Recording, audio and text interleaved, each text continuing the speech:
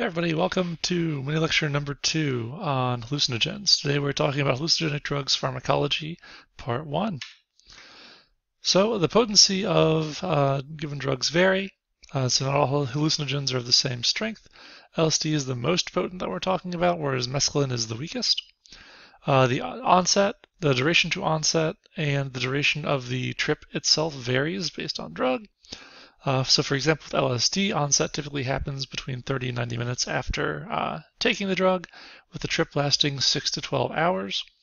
Whereas with salvia, the effect is almost immediate within a few seconds, and the trip lasts well under an hour. Typically, there are 4 phases of the experience, beginning with onset as the effects start to kick in, plateau as things sort of even out after the onset, peak when the psychological effects hit their strongest point, and then they come down as the effects gradually taper off. Users typically experience vivid hallucinations, slowing of the subjective sense of time, feelings of depersonalization, so like an out-of-body experience, strong, sort of profound emotional reactions, and sometimes a disruption of logical thought. So here's a table from your text summarizing some different routes of administration and potency. As you can see, it takes the smallest amount of LSD of all the drugs that we're talking about to achieve an effect. You also see that most of the popular forms of hallucinogenic drugs cannot be eaten. They have to be administered in a way that bypasses first-pass metabolism. So what happens over the course of an acute administration of a hallucinogenic drug?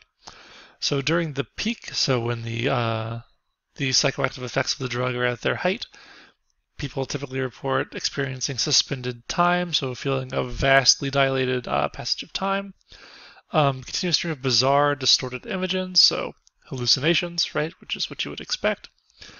This can go one of two ways. This can be a really uplifting, sort of beautiful experience, or it can be menacing and anxiety-provoking. This depends on a number of factors, including the mental and emotional state of the person taking the drug, as well as the context in which they're experiencing it. People can also experience synesthesia, or the crossing over of sensations. So something like hearing colors or feeling sounds, sort of crosstalk between different sensory areas in the brain, giving rise to a strange synesthetic experience. So this can be mystical and spiritually enlightening, hence the role in so many religious ceremonies throughout history, or it can be frightening and disturbing.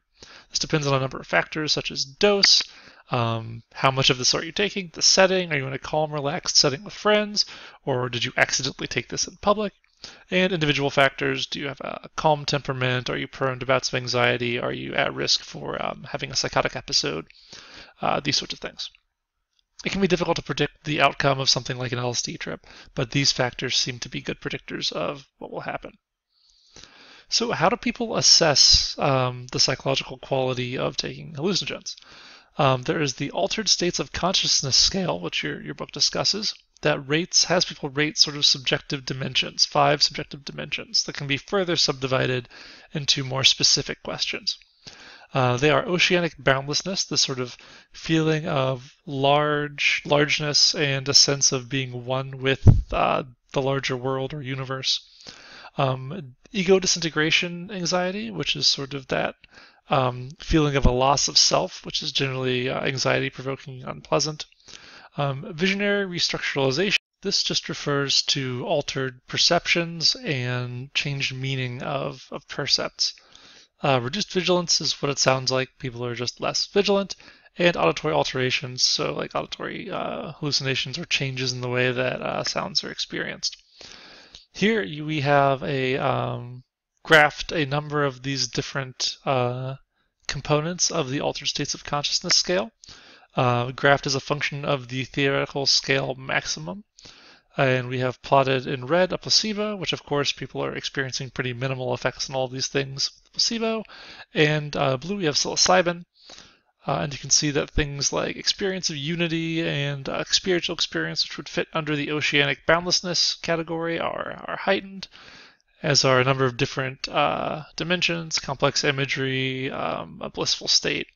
and we see a relatively low increase in impaired cognition, so people are not experiencing delirium or anxiety. They're not having a bad trip, or at least this particular sample is not. So what are some physiological effects that are produced? Well, we focus primarily on the psychological quality of these drugs. Physiological effects also take place. LSD can activate the sympathetic nervous system, which will produce pupil dilation, an increase in body temperature, heart rate, and blood pressure, as well as dizziness, nausea, and vomiting. But that's not a very common side effect, and they're more likely after consumption of things like peyote or mushrooms. Okay, that is it for our part 1 of pharmacology of hallucinogenic drugs. I'll see you next time.